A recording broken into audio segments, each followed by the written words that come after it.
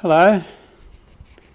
Well, we've finally reached the end of the book of Acts in our Aussie Bible Study. And if you've been following us all the way through, you will have a lot of revelation, I'm sure, about how Christianity began and how it's been carried down through the ages. The book of Acts, as we told you earlier, is written by Dr. Luke, who was a Gentile and one of the only Gentiles that has written parts of the Holy Bible. So he wrote the Gospel of Luke, first of all, to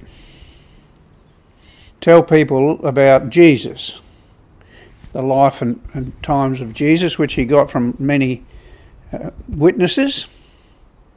And then he followed Paul on a lot of his missionary journeys and wrote the book of Acts to describe Paul's journeys, how Paul carried the gospel. He was commissioned by the Lord Jesus Christ himself when he was struck by a bright light on the road to Damascus, and he was told that he was going to take the gospel, the good news, to the Gentiles.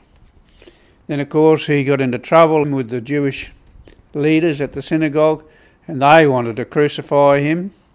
They wanted to kill him, and he said, "No, I appeal to Caesar, and I'd like to have my case heard in Rome." So that's why he was taken to Rome. And, of course, on the way to Rome, the ship was wrecked, and they washed ashore on the island of Malta. So today we pick up the story in the book of Acts chapter 28 from verse 1.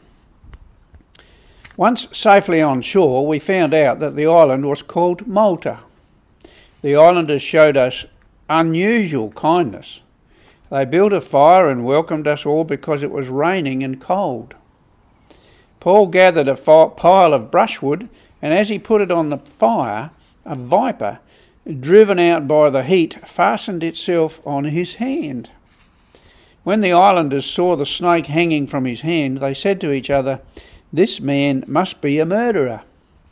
For though he escaped from the sea, the goddess of justice has not allowed him to live." But Paul shook the snake off into the fire and suffered no ill effects.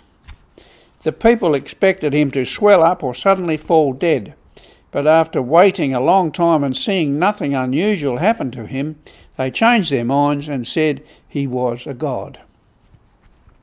There was an estate nearby that belonged to Publius, the chief official of the island.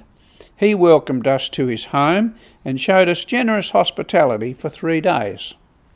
His father was sick in bed, suffering from fever and dysentery. Paul went in to see him and after prayer placed his hands on him and healed him. This is what Christians need to do. Just follow what Paul did in Malta. When this had happened, the rest of the sick on the island came and were cured. They honoured us in many ways, and when we were ready to sail, they furnished us with the supplies we needed. And moving on to verse 11. After 3 months, we put out to sea in a ship that had wintered in the island. It was an Alexandrian ship with the figurehead of the twin gods Castor and Pollux. From there we set sail and arrived at Rhegium. The next day and south wind came up, and on the following day we reached Puteoli. There we found some brothers and sisters who invited us to spend a week with them, and so we came to Rome. The brothers and sisters there had heard that we were coming, and they travelled as far as the Forum of Appius and the 3 taverns to meet us. At the sight of these people, Paul thanked God and was encouraged. When we got to Rome, Paul was allowed to live by himself with a soldier to guard him. So he's under house arrest, and the Christian brothers and sisters were probably supplying him with all he needed. Verse 17. 3 days later he called together the local Jewish leaders. When they had assembled, Paul said to them, "My brothers, although I have done nothing against our people or against the customs of our ancestors, I was arrested in Jerusalem and handed over to the Romans. They examined me and wanted to release me because I was not guilty of any crime deserving death. The Jews objected, so I was compelled to make an appeal to Caesar. I certainly did not intend to bring any charge against my own people. For this reason I have asked to see you and talk with you. It is because of the hope of Israel that I am bound with this chain. So that's the hope of glory that comes through Jesus Christ our Lord, the hope of Israel. They replied, "We have not received any letters from Judea concerning you, and none of our people who have come from there has reported or said anything bad about you. But we want to hear what your views are, for we know that the people everywhere are talking against this sect." They arranged to meet Paul on a certain day and came in even larger numbers to the place where he was staying. He witnessed to them from morning till night, explaining about the kingdom of God, and from the law of Moses and from the prophets he tried to persuade them about Jesus. Some were convinced by what he said, but others would not believe. They disagreed among themselves and began to leave after Paul had made this final statement. "The Holy Spirit spoke the truth to your ancestors when he said through Isaiah the prophet, 'Go to this people and say, you will be ever hearing but never understanding. You will be ever seeing but never perceiving. For this people's heart has become callous. They hardly hear with their ears. They have closed their eyes. Otherwise they might see with their eyes, hear with their ears, and understand with their hearts, and turn, and I would heal them.'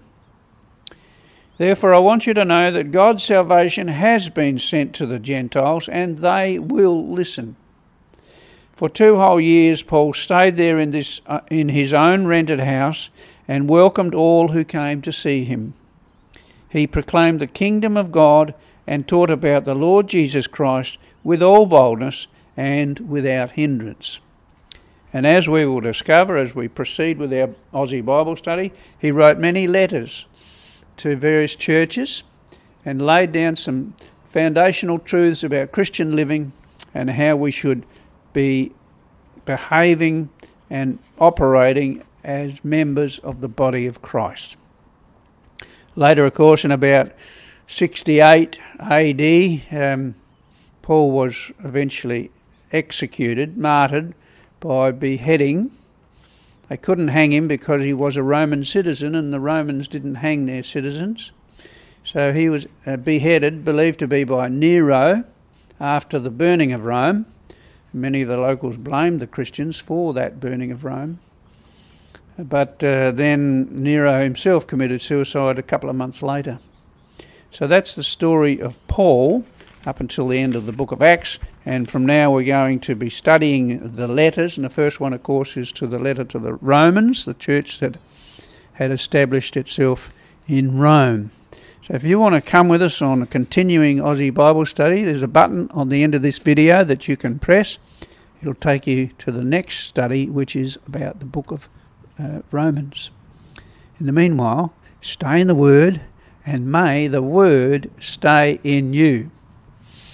And the background scenes you've been watching are from Lake Macquarie in New South Wales. God bless you.